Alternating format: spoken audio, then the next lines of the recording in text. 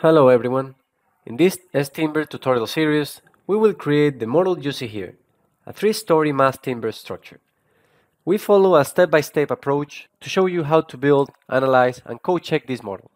If you are a new S-Timber user, or perhaps a long-time user but you may want to refresh your skills, this tutorial is a good start for you.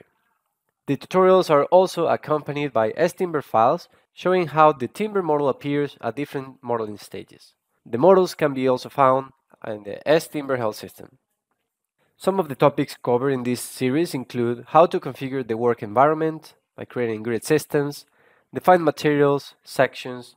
Then we show how to define different aspects of the structure, such as columns, beams, floor panels, support conditions, load cases and combinations, and more, including how to create a report after accessing your analysis and code check results. It is worth mentioning that if you require adding other material, such as steel or concrete, and work with an hybrid model, this is not covered in this series of videos, as you will require S-Timber Enterprise. As minimum, you will require the standard edition of the software to follow this series.